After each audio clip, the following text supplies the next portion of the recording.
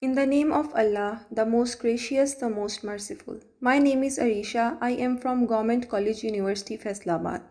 First of all, I am thankful to ICAZ-2022 for providing me this opportunity to present my e-poster entitled Post-Traumatic Effects of COVID-19 on Pakistan's General Population. We all are well aware of the fact that past few years had been really challenging for the whole world as a pandemic outbreak hit the world immensely. World Health Organization has declared COVID-19 the sixth public health emergency of international concern.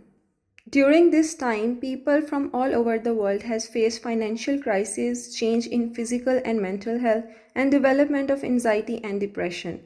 We have investigated such changes in Pakistan's general population through an online survey.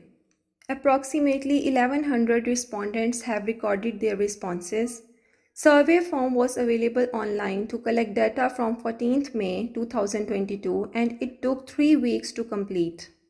After collecting the data, it was exported to SPSS for descriptive and statistical analysis. Response from males was 56.5% while rest was from females. Among all 4 provinces, most of the respondents were from Punjab, which is 44.5% of total, followed by 23% from Sindh, 20% from KPK and 12% from Balochistan. Moving towards COVID-related information, main source of COVID news was social media as per expectation, followed by television and news websites. This was some of the socio-demographic and COVID-related information. Our main concern was with tracing the impact of COVID pandemic on physical and mental health, financial conditions, anxiety, depression, and immunity to facilitate the scientific community by providing them the post-COVID scenarios for future research. We investigated the change in physical health, change in mental health, change in financial conditions, development of anxiety and depression, and last but not the least, how much the respondents trust in their immunity to recover from a disease.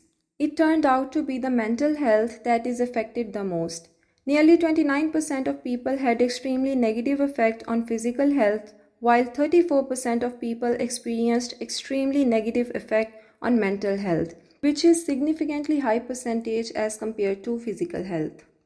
This negative effect on mental health is threatening as it directly triggers the development of anxiety and depression and indirectly decreases the trust in immunity of a person to recover from a disease. Financial conditions of people were also negatively affected in COVID pandemic. The overall study concluded that COVID-19 pandemic has negatively influenced Pakistan's general population in many ways. This pandemic has disclosed many scientific research areas across the globe. Such natural disasters act as a natural experiment that can never be organized in laboratories. So it serves as a natural experiment to study human behaviors and responses at large scale. We have provided the basis for correlative research for future work. At present, we need to educate people to make behavioral changes which may include controlled following and monitoring the sources for news, avoiding overstressing and spreading awareness regarding mental health as it is seen to be affected the most. At national level, government needs to develop programs like ICAZ emergency cash programs to meet the needs of financially unstable people in such critical times. At the end, I would like to thank all of you for your precious time. Your like and share will encourage us. Thank you.